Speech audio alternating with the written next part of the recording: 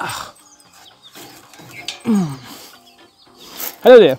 It's been a long time since I've been before the camera, and today the reason why I am is that today I would like to tell you a story of me last year trying to grow a butterfly. So last year I was in the forest, and while I was taking the photograph of a bird, I saw a small worm just on the tree branch. So my brother was with me, so I asked him, "Hey bro, do you know what it is?" And he was like, "No, I don't." While in this situation, Google is our best friend, so we took a photograph of that worm and searched it on the Google Lens, and we actually found out that it was a giant head swallowtail butterfly. Not a butterfly, it was a caterpillar. Okay, so it was eventually going to turn into a butterfly. Look, I have taken a lot of photographs of the butterfly, but I never ever had seen or taken a photograph of butterfly hatching from its pupa.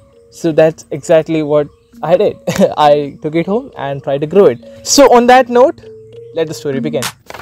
No fear, I'm standing right here, eyes peer with my mind clear, never look rear, only up, never down, off the ground till I'm found, hear the sound. I took the caterpillar home and I opened my laptop and read all the articles and watched all the videos which I could find on the internet, and I did that until I was fully satisfied and confident that I could grow it. So after watching the videos and reading the articles, I found out that I needed a jar, a big glass jar, so that I can put this caterpillar and my camera inside, and which could be further used for taking the photograph. So me and my brother took our bike and went in search for the glass jar, and at the end we did actually found a glass jar. So the reason why we actually needed a glass jar is that we need to make sure it doesn't escape, first point, and the second point is that we need to create an environment or an ecosystem inside the jar so that it could be more comfortable than being in that side. For the next few days, the anxiety, enthusiasm, curiosity and the excitement inside me kept me around the caterpillar just like a magnet attached to a metal. After a few days, the utility level